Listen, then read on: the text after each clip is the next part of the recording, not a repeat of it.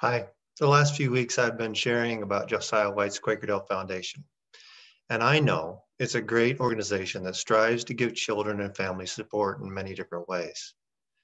The foundation specifically supports programs that make an impact that match our mission, vision, and values. Right now, our winter campaign is for Hope for Healing.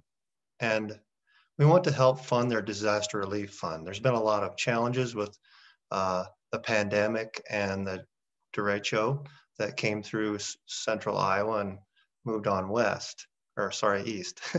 But you can also direct a gift not only to the Hope for Healing campaign, but you can give a gift to the foundation as well. Or maybe you'd like to give a gift to both. But I want you to know that we endorse the Hope for Healing program and what they do. I want to encourage you to go check them out and learn about them.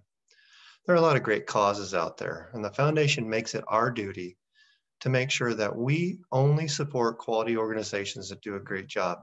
We monitor them all year long, and it's our desire that your charitable gifts through the foundation are going to a good cause that is managing their resources and serving clients well.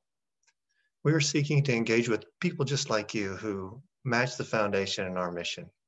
So here's my challenge for you. I want you to consider sharing sharing with Hope for Healing or the foundation the amount it costs you to go out for a meal at a fast food joint.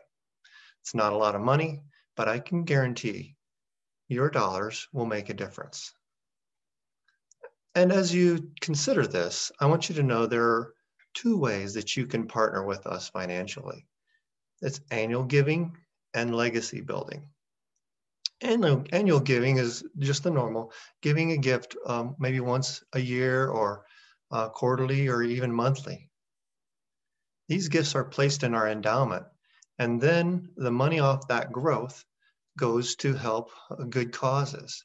So you can be assured when you give to the foundation, your money never goes away. It's never spent. It always gives year after year. The second way is legacy giving, and that's when you love what we do so much that you establish a donor advised fund, or you could include us in your charitable trust, your will, or other estate planning. So I encourage you to check out more about the foundation and remember my challenge, just what it costs to go out to eat at a fast food joint. Thanks for listening.